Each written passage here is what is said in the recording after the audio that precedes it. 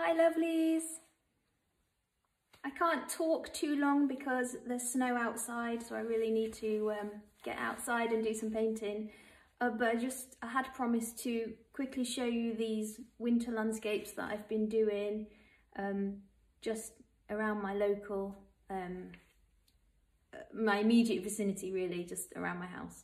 And it's been amazing actually, because we've had some amazing weather. We've had snow, we've had frost, we've had loads of fog, we've had some really nice sunsets, and just the colours have been really totally gorgeous, and I've really enjoyed just doing these little plein air pieces, and I'm really pleased with how they've turned out. And thank you so much to everybody who's expressed an interest in owning one of these.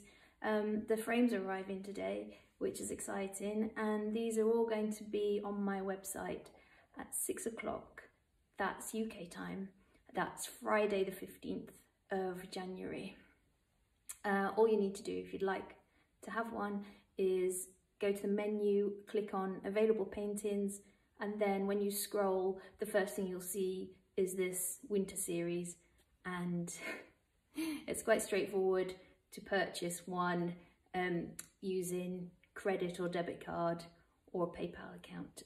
So I've kept the price really reasonable as I can really. So they're £595 including their frames, which I think makes them something really lovely to take home. Anyway, I'll just faff about, turn the camera around, and I'll just give you a quick run through of all 10 of them that are going to be on my website later today. And my website is in my bio. It's Haidee-Jo.com. Quite straightforward. Thanks ever so much. Bye. Okay, so here we go. Let's have a quick look at each one of them. Excuse the glare on these. This is just down my lane, and this is one of my favourites. I shouldn't have favourites really, but it was a frosty morning, very cold. The light was just incredible coming through that gap in the wall there, through the gate, and that is quite a magical scene, I think. Then this one was painted in my garden. Again, sorry about the glare. This was a very foggy day, looking through my vegetable patch towards the fields beyond, and then there's some, oh, it's very messy, my vegetable patch. There's some tin can lids hanging up there, and some ruby chard growing at the bottom, which gives it a nice additional pop of colour down there. This is the one, this is just behind my studio, looking across the golf course actually, which is closed at the moment because of the lockdown. But yeah, the colours in the sky were exceptional, and it was just a complete race to get them down. Very exciting. This one, the sun setting behind trees. This I was actually sitting in my car just in the next village.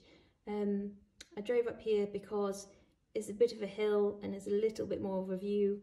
I wanted to see the sun setting. It was quite cloudy, but I had a view of it, and it seemed to be sort of eating into that tree. So yes, I worked inside the car for that one. I considered standing outside the car, but it was just like so much mud.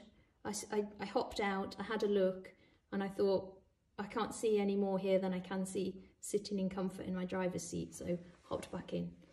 On this one, this was really fun. Again, just in my lane.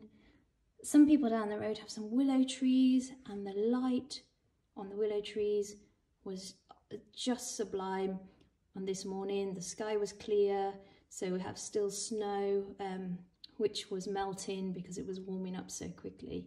But gosh, yeah, that colour combination of the lilac-y bits of snow that are left in the shade, and that really vivid warmth on the trees over there, that was just super exciting. Funnily enough, I was standing in the shade when I was painting that, but I didn't feel the cold at all, because when I'm really in the zone, I just don't notice. I mean, I wrap up really, really warm anyway, but I just don't feel the cold when I'm painting. It's only afterwards that you realise you got a bit chilly. This one, really pleased again with this one. It's a very difficult time of day to paint, obviously, because you're losing so much light and you can barely see your board in the end. But it was dark when I walked back again in my village, and I was just chuffed with the colours of this and the way it came together. And then this one is another one from just next to my studio. Another sunset, and it was just beautifully soft. I mean, this was kind of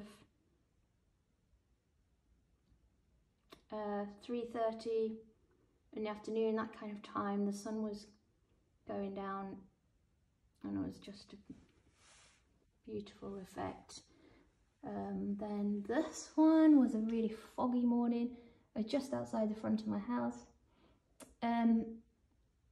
Yeah, it was just a great challenge to paint the fog. See, these are all trees in the background, but I could see very little of them, which was exciting. And then there's really hard frost still on the grass, so that was really interesting, trying to get that colour of the grass on the frost. And I had to be really quick again with this one, because the mist was lifting and I could see more and more into the distance, so I had to wrap it up pretty quickly. But I'm really pleased with the softness and the kind of purple and green colour palette of this one.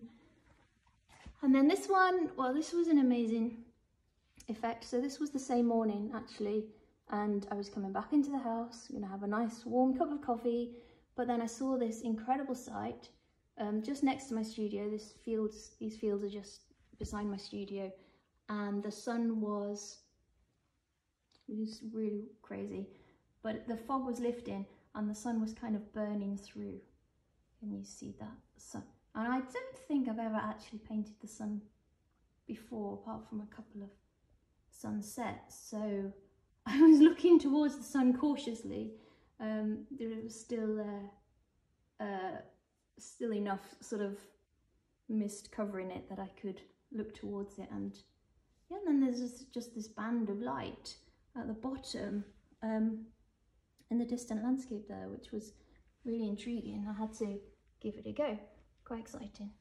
And then last one is one of the more recent ones, and I know I shouldn't have favourites, but another little favourite. You can't, I'm sorry about the glare on parts of this, but the snow and the colours in that sky, the colour on the snow. Let's see if I can get it better. Ooh, can you see that?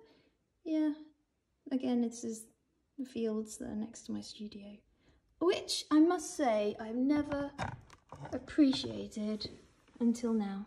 I really have got a lot to see in my local area. So thanks for looking.